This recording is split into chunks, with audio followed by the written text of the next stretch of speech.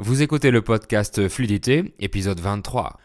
Le bassin d'Arcachon est une destination touristique très réputée en France et je vais vous dire pourquoi aujourd'hui, dans un français simple et naturel, alors restez à l'écoute. Salut, moi c'est Fabien Saucé, je suis français, polyglotte et j'ai appris plusieurs langues tout seul, donc j'ai mis mon expérience et ma passion au service des autres en devenant professeur de français et en créant une méthode unique d'apprentissage. Et vous écoutez le podcast qui vous donne toutes les astuces nécessaires pour parler français couramment. Bienvenue dans le podcast Fluidité. Bonjour et bienvenue dans ce 23e épisode du podcast Fluidité. Le tourisme n'est pas au meilleur de sa forme en ce moment. Les voyages sont possibles dans certains pays, mais ils restent encore compliqués et impossibles dans beaucoup d'autres. L'entrée en Europe est bloquée pour beaucoup de nationalités. Par exemple, je sais que ma copine est mexicaine et pour l'instant, elle n'a pas le droit de rentrer en Europe. Donc si c'est votre cas, j'espère que vous pourrez bientôt voyager de nouveau. On verra comment ça va se passer dans le futur. Donc en attendant, je vous propose de vous évader. Je vous invite à faire une visite virtuelle de mon lieu de naissance, le bassin d'Arcachon. Le bassin d'Arcachon se trouve dans le département de la Gironde, dans le sud-ouest français, sur la côte atlantique, à 2 heures de voiture au nord de la frontière espagnole. Le bassin est en fait un lac ouvert sur l'océan, ce qui en fait une mini-mer ou alors une grande lagune en forme de triangle dont les côtés font environ 80 km. Mais il était fermé il y a des milliers d'années et il va sûrement se refermer dans des milliers d'années par exemple. La côte atlantique est un grand littoral de plages océanes avec de grosses vagues. Mais à l'intérieur du bassin, la mer y est assez calme. Les vagues sont plus petites, donc on peut s'y baigner beaucoup plus facilement et en famille. Les bébés ou les personnes âgées peuvent donc se baigner plus facilement. Ce qui fait que l'endroit est très très touristique. Le bassin est donc connu pour ses kilomètres de plages de sable fin avec une mer tranquille, mais aussi pour sa nature et sa biodiversité extraordinaire. Par exemple, au sud du bassin d'Arcachon, il y a la plus grande dune de sable d'Europe. Elle s'appelle d'ailleurs la dune du Pilat. La dune est en bord d'océan et elle fait 100 mètres de haut, donc elle offre une vue extraordinaire et spectaculaire sur l'océan et sur la forêt qui est derrière elle. On peut monter au sommet de cette dune et il faut avoir de bonnes jambes d'ailleurs, parce que la montée est assez raide. L'été, il y a un escalier qui est disponible, mais pas en hiver. Donc au sud du bassin, il y a la forêt des Landes, qui est la plus grande forêt artificielle de pins d'Europe de l'Ouest. Le bassin est aussi très connu pour l'ostréiculture. Les hispanophones ont reconnu le mot ostra et les anglais voient la ressemblance avec oyster. Donc je parle de la culture des huîtres bien sûr. On y cultive et on y fait naître les huîtres les plus réputées de France. Il y a environ une trentaine de ports ostréicoles répartis tout autour du bassin.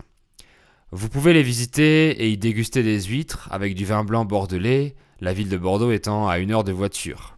Et j'en ai parlé dans le podcast 22. Les habitants du bassin d'Arcachon adorent les huîtres, mais pas moi. Et ça étonne beaucoup les locaux quand je dis en fait que je mange pas d'huîtres par exemple. Ah oui, tu n'aimes pas les huîtres et pourtant tu es du bassin? Eh oui, mais j'aime pas le goût en fait. Je sais pas pourquoi, mais j'aime pas la texture et j'aime pas trop. Mais généralement ça plaît à la majorité des gens.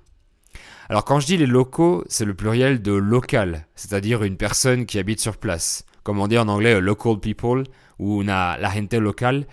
Donc en français on dit un local et au pluriel c'est loco. Donc ça ne veut pas dire en fait fou comme en espagnol estas loco. Non, les locaux ce sont les gens qui habitent sur place. Donc de manière générale, la conchiliculture et la pêche sont très communes sur le bassin d'Arcachon. Donc vous trouverez plein de restaurants de fruits de mer ou de poissons délicieux. C'est vraiment la spécialité en fait de la région, du coin. Il y a 2 cabanes qui sont en plein milieu du bassin d'Arcachon, qui sont installées sur des poteaux en bois. On dit des pilotis. Et on peut les apercevoir depuis les plages. On peut aller les visiter de plus près si on se balade en bateau par exemple. Parce qu'on peut effectivement faire du bateau sur le bassin d'Arcachon. C'est un endroit qui est très connu pour la plaisance. Les activités de plaisance. Et également au milieu du bassin, il y a un banc de sable qu'on appelle le banc d'Arguin. Il est recouvert d'eau à marée haute et découvert à marée basse. On peut y passer la nuit dans un bateau à côté et être en plein milieu de la mer. Le bassin est ouvert sur l'océan, donc il y a des marées, à la différence d'un lac ou d'une mer fermée. Si vous allez en Méditerranée, il n'y a pas de marée par exemple. Ou si vous allez dans un lac, il n'y a pas de marée non plus. Beaucoup de pêcheurs et de bateliers vivent et travaillent au rythme de ces marées. Les parcs à huîtres du bassin peuvent être submergés à marée haute et découverts à marée basse. Donc les pêcheurs et les bateliers vont en mer, en fait vont pêcher selon les marées, au rythme des marées. Donc parfois ils y vont la nuit par exemple. Une anecdote marrante, sur la plage, on voit souvent des touristes poser leurs affaires juste au bord de l'eau, et quand la marée monte, ils sont surpris de voir qu'une vague a tout noyé. Les locaux savent qu'il ne faut pas poser sa serviette juste au bord si la marée monte, mais il vaut mieux la poser à quelques mètres et la déplacer au fur et à mesure. Je vous donne l'astuce pour savoir si la marée monte ou descend. Si vous êtes sur une plage d'Arcachon, et que vous voyez des bateaux amarrés par l'avant, ça veut dire attachés par l'ancre, si l'arrière des bateaux est vers la droite, ça veut dire que la marée monte. Si l'arrière est vers la gauche, la marée descend car le courant emporte l'arrière en direction de l'océan, donc vers la gauche. Bon, maintenant, on peut vite le savoir sur Internet, mais c'est quand même cool de le savoir sans regarder son téléphone. Donc le bassin vit en majorité de la culture des huîtres et du tourisme, ce qui en fait un endroit très fréquenté en été, mais beaucoup moins en hiver.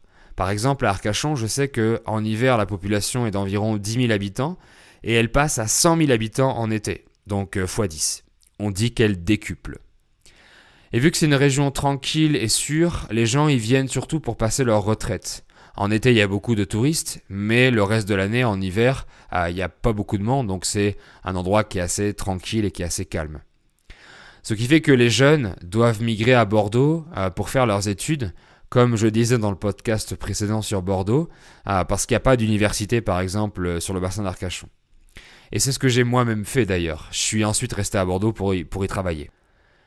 Si vous connaissez les frérots de la Vega, sachez qu'ils viennent du bassin d'Arcachon et ils sont donc une fierté régionale.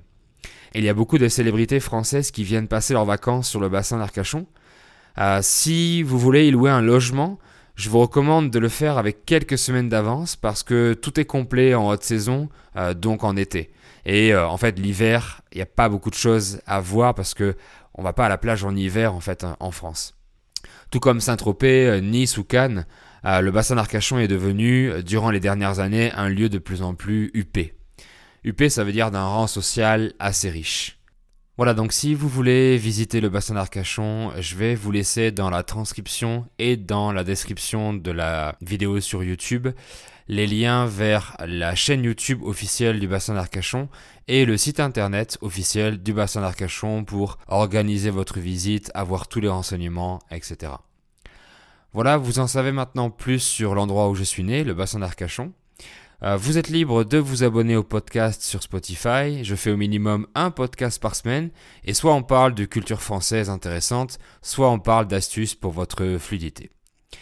Et vous pourrez avoir la transcription écrite de l'épisode, ce qui est très pratique si vous êtes débutant ou si vous voulez réécouter l'épisode une deuxième fois en lisant le texte et en cherchant les mots que vous ne connaissez pas par exemple. Vous pourrez même traduire la transcription dans votre propre langue avec votre navigateur. Et comme ça, vous pourrez écouter l'audio en français et en même temps lire la transcription dans votre langue. Et n'oubliez pas que si vous voulez écouter du français, je vous propose toujours un guide gratuit de contenu et d'outils de plus de 90 pages avec les séries, les chaînes YouTube, les artistes du moment, les sites internet et les applis pour vous faire progresser en français avec les liens cliquables directement dans le PDF. Donc vous allez sur lefranchouté.com/es et vous pouvez télécharger le guide gratuit PDF dans votre boîte mail. Je vous remercie beaucoup d'avoir écouté ce podcast et je vous dis à très bientôt pour un nouvel épisode. Bye!